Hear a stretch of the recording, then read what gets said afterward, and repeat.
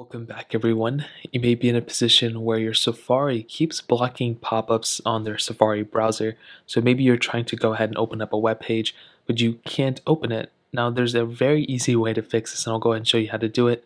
What you want to go ahead and do is you want to hop out of your browser, and you want to go straight into your settings app, which is typically right here. You just want to go ahead and find it.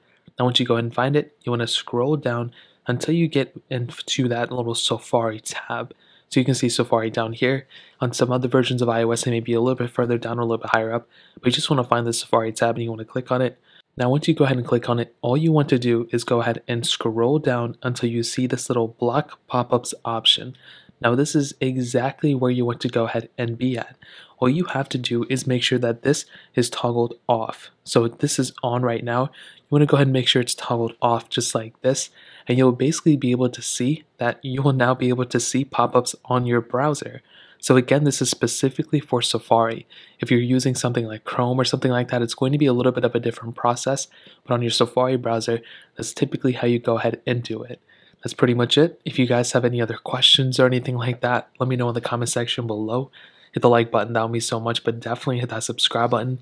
Every single subscriber that we get really does count. So it means so much if you guys can hit that.